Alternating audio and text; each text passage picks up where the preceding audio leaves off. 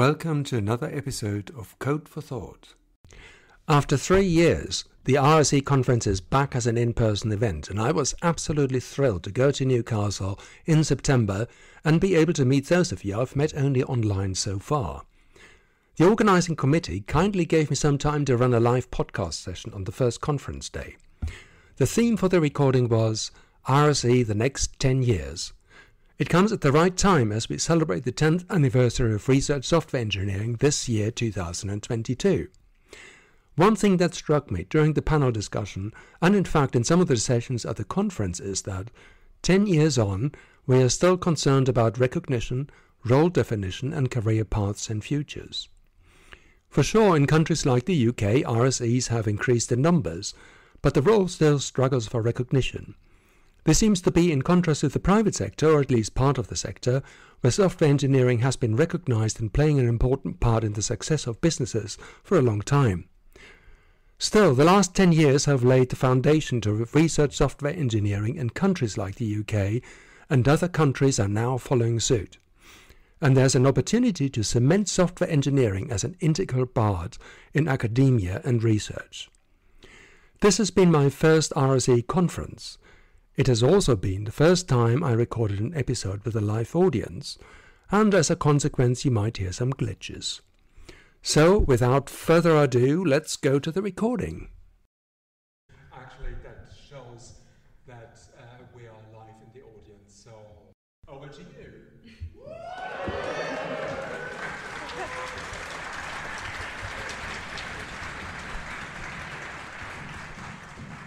Okay, so I think if we're showing up here with two different microphones, that's a little bit weird, but I think I need to ask the panel members to actually take microphones when they're speaking, because we have actually one that goes into the speakers and one that goes into the recording device. But with me here today is a very exciting and eclectic crowd, and one which is Idil Ozdemir from UCL.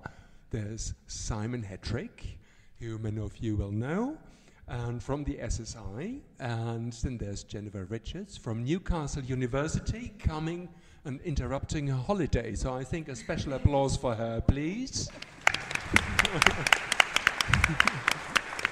And Anika Cawthorn, and who's also a colleague of mine at UCL, and Michael James from the Engineering and Physical Sciences Research Council of the UKRI. So thank you very much for attending. The subject today is RSE the next 10 years. And so maybe I can start with you, Jennifer, because I think you've worked with RSEs before for a while, and I heard through the grapevine you're quite an enthusiastic supporter. It would be good to know why, and also how you see it going forward. Hello everybody, I should explain that I came back from my holiday yesterday, but I appreciated the round of applause anyway. So let me just tell you a little bit about myself, because I'm not a software engineer. I'm based in the School of English, I'm a literary scholar, and I work on historical material. And about maybe 6-7 years ago, I got funding from the university to link up with data science and software engineering and to try and move forward the disciplines in the traditional humanities, so text-based archival work. But I have to say, I have only nice things to say about software engineers. I love working with software engineers, I really do. From the moment when I was introduced to the software engineering team at Newcastle and saw how they worked, and this follows on from the last talk, saw how they worked together in a collaborative way to solve problems, I did feel this is a group of people I want to be with and learn from. Mm-hmm. So we've done quite a lot of work, and I'll wrap this up. We've done quite a lot of work, quite a lot of experimental work with to try and get humanities colleagues understanding what software engineering involves. And I suppose the key thing for me, the key point that I would really like to get across is that we really enjoy thinking with software engineers. We might say a bit more about that later. Mm-hmm. So following up from that, so that means a very more collaborative approach rather than just going to the software engineer, hey, give me a website. Yeah, absolutely. Not interested in that. It's a research culture thing for us. It's about you do go with your idea, and you do software. My colleagues in software engineering can do things I cannot do. So it feels like a bit of magic sometimes to me, but and having something to show at the end of it is for us is really important. But it's the thinking you do along the way. For us, the people we work with in software engineering are co-researchers, and we want to think with them. It's as simple as that. Okay, well, thank you very much. Anika, if I can home in on you next, because I think you're a colleague and you started quite recently. So how's the experience been for you, and what do you expect, or what would you like to see in future? Yeah, hello everyone. My name is Anika. I started a bit more than a year, 1.5 years, close to. I had a journey through academia, the public service and the private sector. And I hadn't quite found the right thing for me, so I thought I'll go back to academia and see what research software engineering holds for me. And I have to say that I really enjoy the variety that my daily job offers me, and that I can go into projects that aren't necessarily the domain that I studied. And I can learn technologies that are varied. I guess where I think I would like to head to in future is the ability to be a specialist in an area. So what I think we are very good is having diversity and having a lot of things that are on our plates, but I also think that we could turn around much more if we had the ability of specializing and basically have specialist sources that we can draw onto. Okay. So, Michael, I'm looking at you now. So, because I think the EPSRC and UKRI actually played a pivotal role in creating actually research software engineering. As we know it, there's the fellowship, and that enabled roles to be created. And so, what kind of funding opportunities, or not funding opportunities, but how do you see that moving forward in future? To start with, I would say in general we intend to, continuing as we have been and improving going forwards, not just from EPSRC's perspective, but from across UKRI. I talked to colleagues before coming on to do this podcast, and everyone is keen to keep supporting research software engineers. And you'll see that in the published documents that we have. So there's the 5-year UKRI strategy and the delivery plans for each of the councils published recently also put forward the importance of investing in people and including in that research software engineers. In terms of how we will specifically fund things moving forwards, I think the idea is, in the past we've run 3 rounds of research software engineering fellowships in the Engineering and Physical Sciences Research Council. The idea behind that was sort of showing the art of the possible and beginning to bring about culture change. Since the most recent round of research software engineering fellowships, we've moved to a scheme called Open Fellowships in EPSRC, and research software engineers are eligible to apply. So it's about integrating research software engineers within our sort of standard practice. One thing that we're doing is to really highlight in the eligibility that when we say lecturer or equivalent, and that does mean research software engineers, but also highlighting in more specificity that actually you are eligible to apply to fellowships. So it's not about, I think, moving forwards working on bespoke funding opportunities for research software engineers. It's more about integrating them in the wider funding opportunities that we have, and that's for 2 reasons really. Something that we can't devote resources forever for bespoke funding opportunities for different groups, but second, on a philosophical level, we would like to integrate them into our sort of standard processes and show that research software engineers are eligible for our standard processes. Okay, good.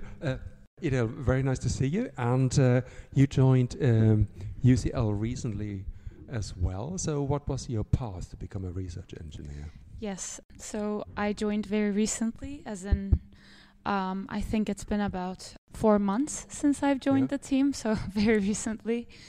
My path has been, well, I still consider it quite at the beginning of the path, but I've joined the team after about 2 years of experience working with startups in research and development. And before that, I had some very brief sort of research experience in academia, just getting my life sciences degree and following that up with some lab-based work. Yeah, my experience has been great so far. I mean, I've definitely been, following my interest in research and to realize certain issues with it that followed me into the startup ecosystem, to think that the sort of structure in startups and maybe in the industry can better give the resources to better the research, only to actually, by listening to this podcast, to learn about the concept of research software engineering, being interested in this space to solve actually those issues, then which led me to join the team. So well, okay. Yeah. Simon, last but not least, so you've been here from the beginning, actually. So you've seen the advances we've made in research software engineering and the community we've built. What's in store for the next 10 years? So what still needs to be done? In brief. How much time do you have? Yeah. I think, first of all, we have to say something about your podcast creating a convert to RSE. That's quite a success. We need more of that, I think. So I think I've been trying to think about this quite a lot over this year, because obviously it's been this really important year for us, with it being the 10 years of RSE.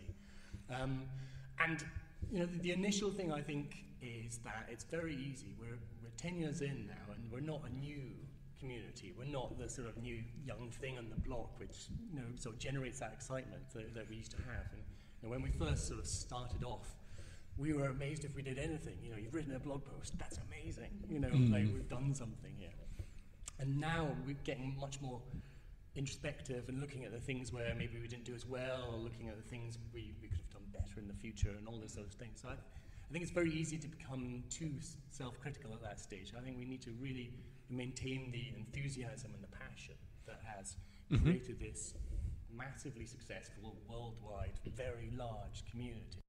We need to continue that in the next 10 years, because a lot of our work is still volunteer-led, and without that, you don't have volunteers. On that front, I want to say two other things that I think are really important. One thing is we have, in a way, too many volunteers. We need more paid-for positions supporting this community. We shouldn't just be requiring people to do the extra work to support it.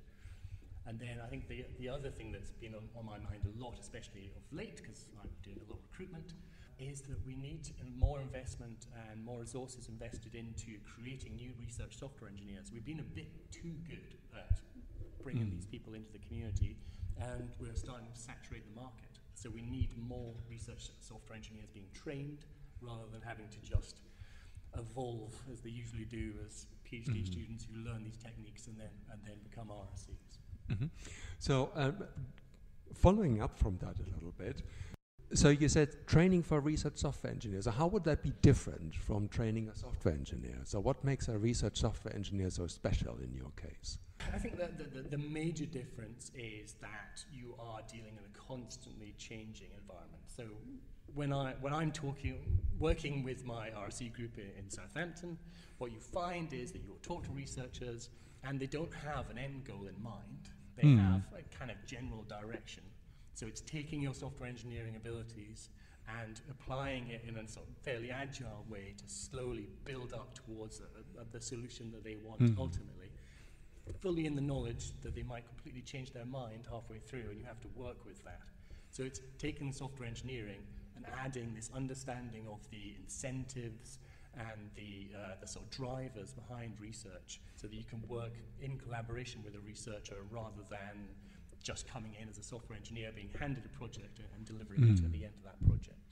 There's a lot of collaboration with scientists like you, Jennifer, but there's also a lot of going on, say, a researcher comes to you and say, well, here's a website I want to do. And how do we get them out, actually? How do we get them to collaborate more than just treating research software engineering as a service? Because if we're just a service, why not go to an agency? think that's the key question, actually. I don't know whether I'd have a really good answer to that. I do think that it's a bit like what happens with, so I'm in humanities. I run the Humanities Research Centre, and I work with artists as well. So it's exactly the same problem that we have, especially the artists, that they're add-on at the end of somebody's project. So can you do some engagement for us rather than core to the thinking that that they want to do and we want to do? So we're well aware of that problem, and that is not good research for us. But I think it's the basic solution to that problem is education. And I actually think that UKRI has a role to play in that. So for me, working with software developers as collaborators is really important for getting good results and good research. And I absolutely take the point about specialism. So we might talk a bit later about that in humanities. But I do think, so in my community, people don't really understand software engineering. And I think that giving people the opportunity to work and collaborate, and that does mean investment from within universities. I think seeing software engineering, for me, as at the heart of doing proper interdisciplinary research, that for me is this real story that we need to make collectively. Yeah, this is a nice segue into a question that I actually have for Michael, because interconnection or collaboration between different sciences, interdisciplinary is the word that you used. That's kind of difficult when you try to apply for a grant at UKRI, because it's kind of very specific, isn't it? So you do engineering and there's a humanities. Well, which slot does that fall in? I mean, you mentioned something like open fellowship. Is that kind of addressing? Is that going into that direction? We are trying to break down the barriers between the research councils, and that, I mean, led to the formation of UKRI back in, I think, 2015, and it's a work in progress to continue to break down those barriers.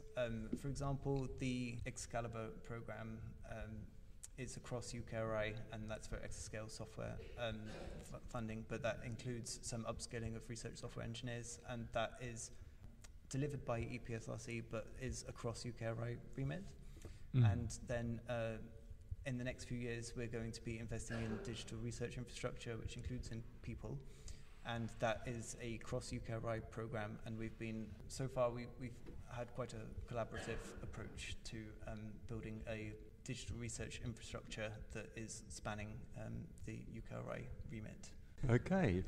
Specialism is a word, I think, Anika, that you used. There's a need to be a little bit of a specialist rather than being a generalist. And I think that's a question that actually I have in mind when I think about RSE, because I'm in RSE as UCL as well.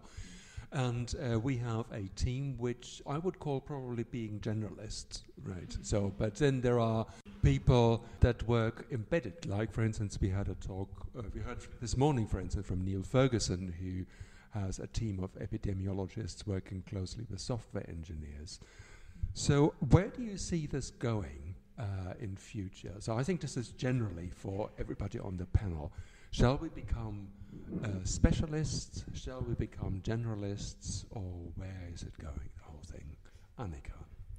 I think there needs to be separate approaches in my mind, because if I have a small team where 2 or 3 people respond to every demand, then I don't think I can afford having too many specialists, because then I could only answer to specialist needs. So in my mind, where I have bigger teams, there is a different question, because there is much higher demand on the team generated over time, which is why there are more people. But I would also think that then you have the opportunity to streamline how projects are addressed, how projects are delivered, which I think is a benefit for everyone. It's a benefit for the researcher who wants to have results and wants to have publications, but it's also good for the team, because you are motivated by the projects you get through, the projects you answer well. And I think that you can only do once you're a specialist. So the specialists can move in the background across the different projects, and then you have generalists that perhaps move around and talk to researchers. I also am of the opinion that not everyone has to be a project manager, because I think there are people that are good in this role and that should live this role and talk to people. And I also think that people that can make technical decisions should do the technical decisions. Jennifer, sorry if I home in on you a little bit, but would you prefer to see actually somebody embedded in your team and in your faculty as a software engineer, or would you be happy to continue, say, having an RSE team in Newcastle University that you know to go to? I would the RSE team to continue as it is, but for there to be strong links from across the faculties with people with different. I mean, in a way, where's Mark now? I don't want him to. I think he left the room. He's just left. Oh God. No, but it's. I think that the way in which the way in which I imagine they share their knowledge. So now they have people with arts and humanities backgrounds in their team, and that is incredibly important to somebody like me. Our data is slightly different to an epidemiologist. We say it tends to be small and complicated. I know everybody thinks their data is complicated, but actually having somebody who can explain that, but where they can have a conversation with other people who might to help you collectively find solutions for particular problems. That seems to me an ideal scenario. There's many different ways of looking at this, of course, and I think you need the generalists, especially when you start off as a small group, or when you're in a research group, an embedded RSE, but you're working for multiple different researchers, because there isn't enough call in the specialist demands for you to be able to use that specialism all the time. And the worst thing in the world I find is being a specialist who's brought in and then never gets to use their specialism. You're just constantly stuck being this generalist. So, but as we've seen the demand for RSE grow, then we're seeing specialisms grow alongside it, because you can actually become a specialist in a particular area, in a particular domain, or with particular techniques, or even with different aspects of the research software engineering, such as project management. I would love to have some specialist people managers. Actually, that's what I would really like to have. So you have those sort of different factors at play, and you've got to balance out dependent on the demand for your research software engineering services that's coming in. And I think there's always that risk, and you can be a generalist that eats grass, or you can be a specialist that only eats bamboo, and you're always, you might have carved out this specialist niche where you're going to work, but then you're always a little worried that person isn't going to be sustained in the long term if that demand goes away. So you need a mix of everything. When my answer to everything, when people say, should we have this or this in RSE, is always both. Right. Okay. So which brings us to the question that I want to touch on next. So there are two big areas, really. One of which is training, which we already talked a little bit about, because how do we train people up? Because at least in our group, and I'm not quite sure what the audience experience is, we get people from the industry who worked in different areas before they joined RSE teams, but we also get people who finish, say, their university, their PhD, and go as RSEs. So the training needs obviously are a little bit different depending on who it is that joins. But you touched on a very important point, because the software engineering, there isn't just sort of, writing the line of code, there is also managing projects. There's the communication with the PIs and the researchers. And then, of course, there's a line manager. So how do we get all that together? I'm Peter, I just finished my PhD. Where the hell do I start? Maybe I can speak to that as someone that very recently joined the team. My experience with I consider myself in training right now in a certain way, even though you are my colleagues. I find that experience through being in teams in which I am working with colleagues whose experiences and expertise in a way is giving me an opportunity to learn from that expertise and pick up on those skills. So in that way, training for me also means a lot about having a great line manager and having a great supervision team that makes sure that in the projects that I'm joining, I am joining a blended pool of expertise that is giving me a safe space to kind of pick up on those skills and do my own training and develop over time with them, while I'm also delivering the work, I hope. And so it's a plea for diversity of teams, so you need to have basic sort of experienced people that also be able to mentor to the newer ones. Yes, I think, that has been my experience so far. That has helped me, I think. Mm-hmm. Okay, so is there a more structured way? So do we actually need to have, say, project management training for research software engineers? Or line management training? So what's your feel about that? Yes, I think we definitely do. Whenever you look at the results of the RSE survey that we run around about every 2 years, we say, well, the top 3 skills you want to learn as an RSE to help you with your work, and you'd expect it all to be coding related stuff, but about half of it is soft skills of some form or other. So it's project management, client management. It's things like that Dave was talking about earlier on, coping with the stress of work and all of these different aspects, and then way down the list, something to do with coding. So I think we definitely need courses for that. But before we can do that, we really need to invest a lot of time and effort into collecting what the community wants, so that we're not just generating training resources that there isn't the demand for. And then we've got to invest the time into writing those courses and making them wholly available. And I'm actually doing this all as a terrible plug for Universe HPC, which is run by Neil Chu Hong, a long-time co-conspirator of mine, and that's exactly what they're doing. So to develop master's courses and continuous professional development courses for RSEs. They are not the only ones working on that. There's EPSRC funded a bid quite recently to do that, so there is efforts going into it. Mm-hmm. Anika, I think you look like you. Yes, I would like to add something on. So I personally find it very helpful to have courses, and I like them a lot, especially when I can do them in my free time. And no, free time not necessarily as in free time, more when I'm free to do the courses. I think for me there is an aspect that a course can't capture, and that is real life experience. And I think for me, there should be in groups opportunities where people can take on the responsibilities that they want on a small scale. So let's say if I want to become a project manager, I have the opportunity to go with somebody else who knows what they're doing, and I can be that project manager. If I want to become a line manager, I have small scale opportunities where I can try and see what it means to be a line manager. Because quite often when you are new and you set out on your journey, you don't necessarily know what you get yourself into. And I don't think that a course will teach you that. I know from experience that the first time I was a line manager, I was faced with a health situation that I had not expected at all. It's nothing that I can learn from a course necessarily, and it also differs from institute to organization what the right response in this situation is.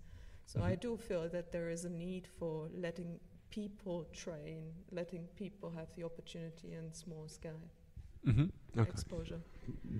So letting people gather their own experiences, basically, in addition to training. Okay, so career opportunities. Well, I think that's a can of worms a little bit, because there was a session this morning, I think it was Charles Lee and Melanie Lange, and I think particularly the latter showed a survey where satisfaction. So people seem to be very happy what they do, but not how they get recognized. And recognized in terms of academically, but also recognized in terms of pay. Right, so what is it that we can do to make the job of research software engineer more attractive in terms of these points? Michael? Well, from UKRI's perspective, we are trying to improve things from our side. So we signed the technicians commitment, which is for research technical professionals and includes research software engineers. And trying to push for culture change where we can. When we did run the research software engineering fellowships, we tried to place importance on host support for research software engineers. From our side, we are trying to do things where we can. We advertise the eligibility of research software engineers to be PIs and co-Is on grants. And we have research software engineers on our strategic advisory team, and we invite them to be on our panels. So we try and change the culture where we are able to. Right. Yeah, Jennifer. So I understand, I think what UKRI is trying to do is fantastic, and it's long, slow work because it's changing deep cultures. What about if software engineers were to be co-Is on projects, or even PIs of UKRI projects? I think that would change things. I want to give you an example. So I'm running a project at the moment. It's just starting. It's got Leverhulme funding. We went to the Leverhulme because the Leverhulme will do risky ideas. And that has got somebody from the software engineering team named as an RA, but they will in fact be a co-I, because their contribution, the way in which that the tools that they will develop, the way in which they will visualize, the way in which they will engage with us, is absolutely crucial to making this complicated arts, humanities and science project on animal emotions work. Now, we couldn't put them in as co-I, but in the minds of everybody in the team, they are co-I. They could have been PI, actually. So RSEs can be PIs and co-Is, and there's quite a lot of us that have been on UKRI on bits. But it's a big difference between the policy that is written and what is allowed and what the academic culture allows. Okay. And that's the big difference. So EPSRC absolutely deserve a huge amount of gratitude from this community for the far-sightedness, especially of Susan Morel back in the day. They really saw the importance of RSE and really got behind it. So, but getting that culture to trickle down through not just the senior management in universities, but actually where I find it really gets stuck is sort of middle management, where people kind of are looking at a policy document and not really taking it in and thinking more about, well, 20 years ago when I first did this, it was like this. That's the culture, that's the part of the culture that we're really struggling with now. So I think if we can change that, then we will see a big change. Can we talk about how that happens? Yeah, of course we can. Yeah. I was just going to add that there are a few areas in UKRI, we're talking about RSEs over the next 10 years, and the Engineering and Physical Sciences Research Council did champion, and I think that's going to be picked up to a greater extent by the other councils. Talking to people in the different councils, it was highlighted in the Goldacre review that there's more for MRC to do with research software engineers, and the Natural Environment Research Council, NERC, were also interested in reducing their barriers as well in the future. Okay, I think I'm coming a little bit back to this generalist versus specialist model, so sorry if I'm hopefully not boring everybody. But the reason I'm mentioning this is because we want scientists to work closely with research software engineers on a par level, right? So we want them to be, as you, Jennifer, said, co-authors. But isn't sort of the fact that we have generalist team that everybody can go to, isn't there a tendency that they get treated more like a service department? They serve my purpose very well, and I'm very happy with them, but because they're consultants, so basically I just dump a pile of requirements on their table, and then I'm going to go away, and that's what they do. Isn't that kind of strengthening that culture?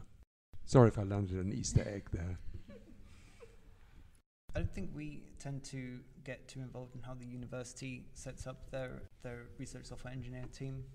We don't really mind how if it's a core team or if it's divided generalist or specialist.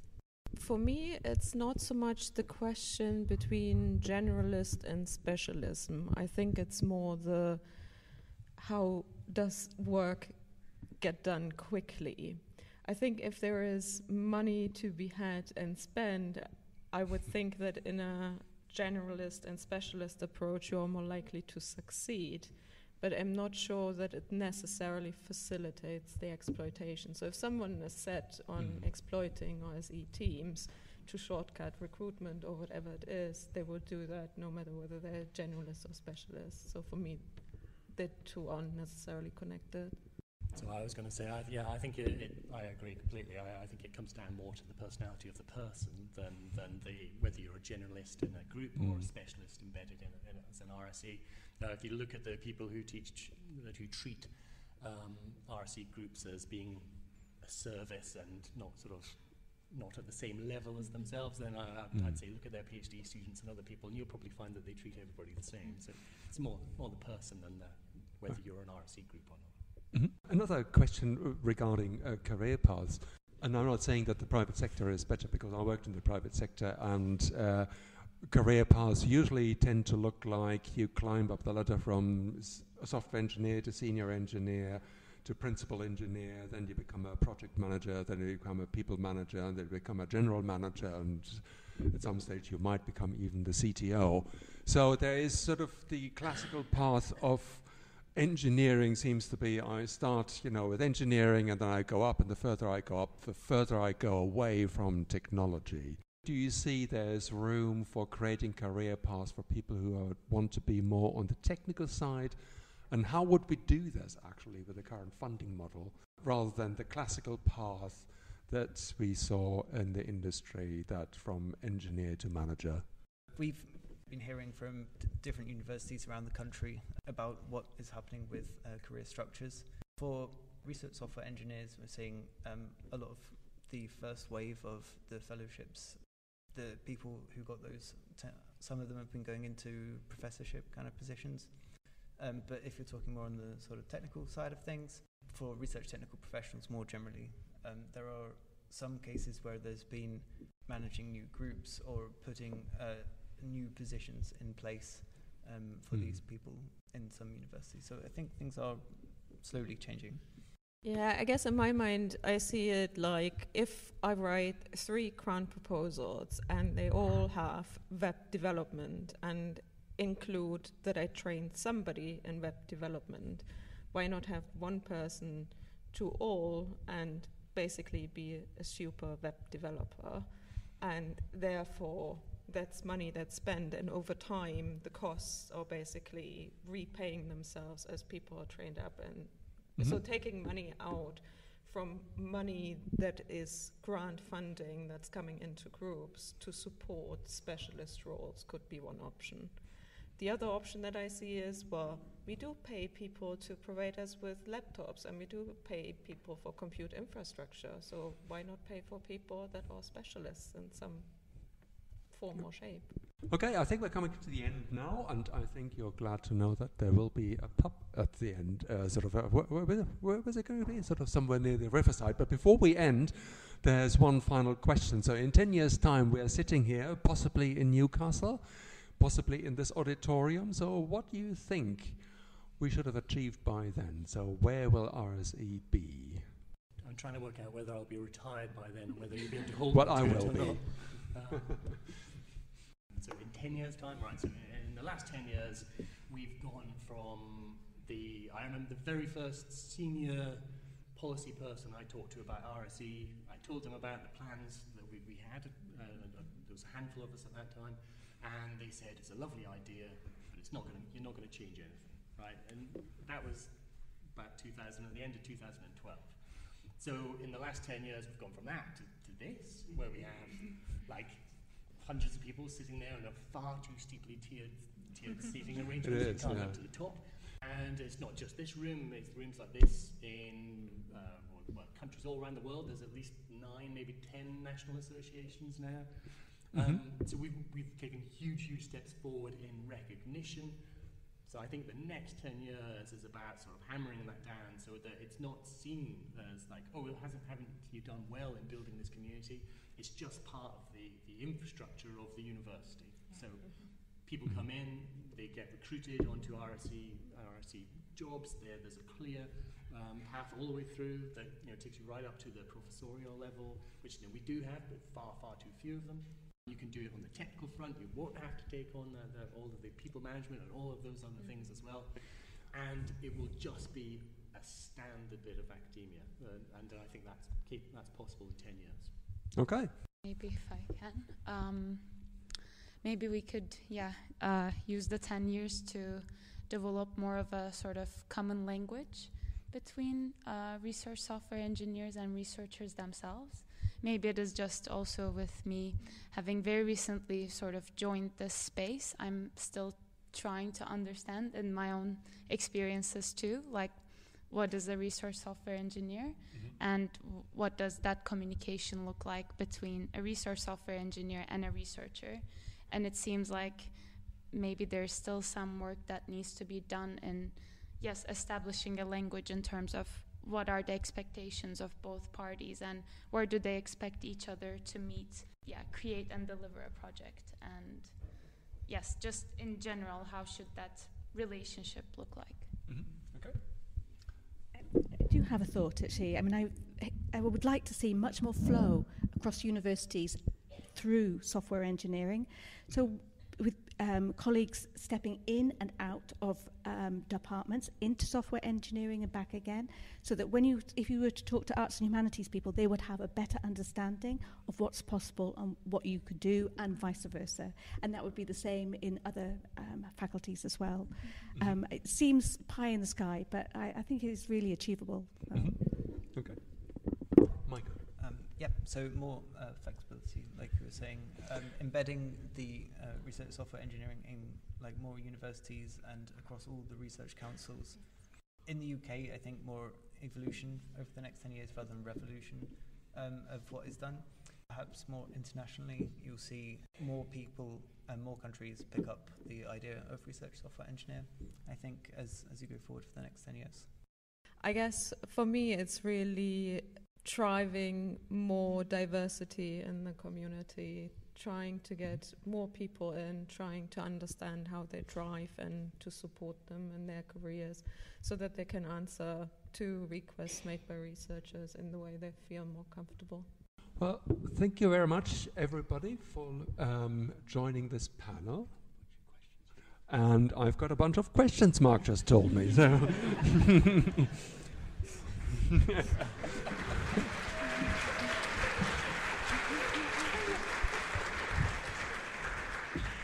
right, okay, right from the top. The public-private salary gap. Okay, well, that's something we haven't touched on.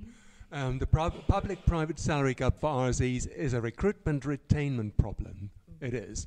How can we tackle this so public university RSEs can thrive in the next 10 years? Well, that is a funding issue, so I'm looking at the people who are responsible for that. Michael.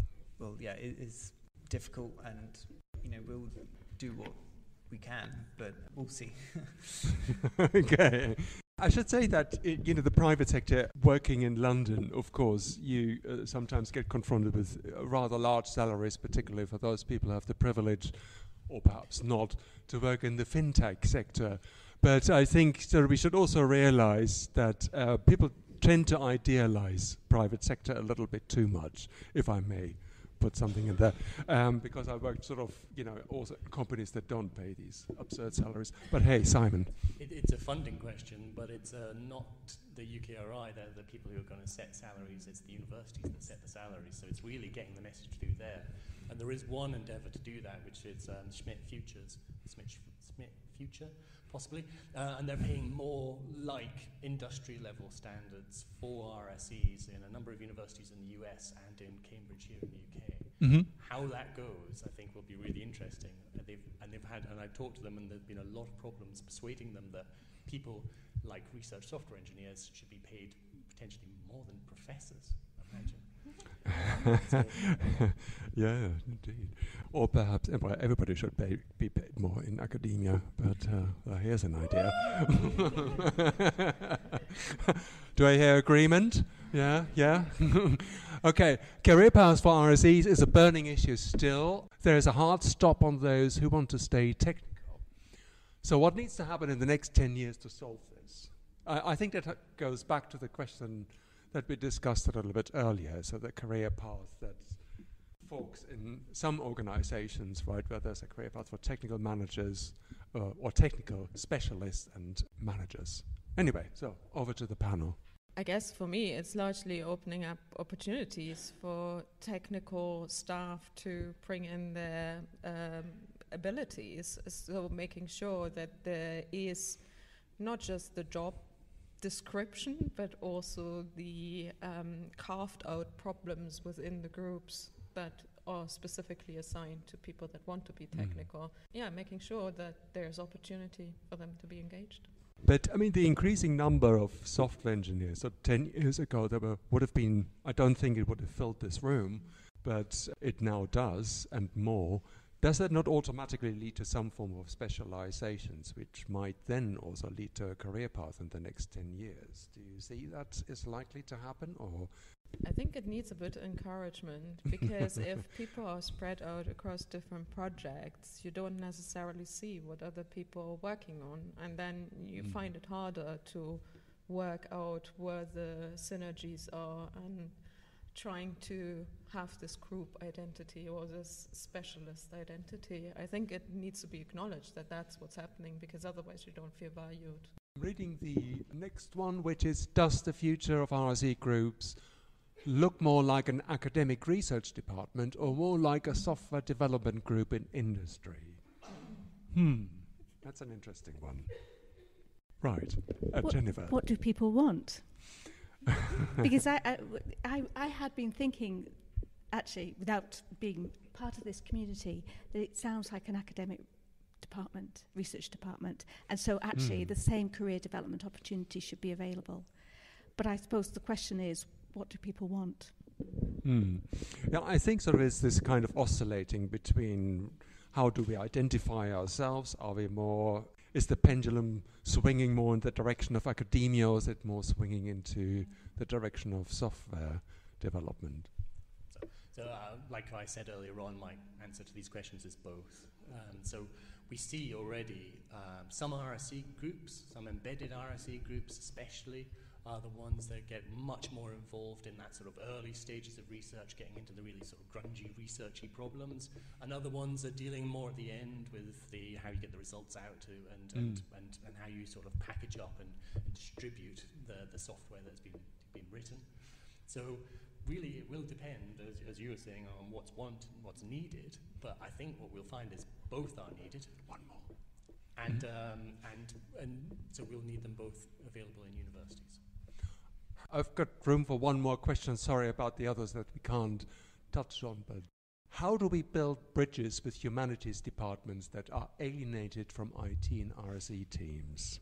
I can answer that. Okay. It has to be education, actually. It has to be. I mean, with the RSE team here, we have applied for funding. We are trying to upskill humanities. We are trying to start a conversation about the future of arts and humanities with software engineers. There's so much, it's so varied. But actually just working together more would solve all sorts of problems. There are misunderstandings, there are things that people need to share, there are things that they need to learn about each other. And that is one thing. I think the HRC is trying to upskill people. I would love to see that happen. There's a big focus in the AHRC delivery plan about digital side of things, and they're keenly aware of the needs in that area. So. Thank you very much for the panel. Thank you very much for the stimulating discussion here, and thank you very much everybody here in the room for staying on until the last minute. And I hope you all enjoy a very nice conference. Thank you.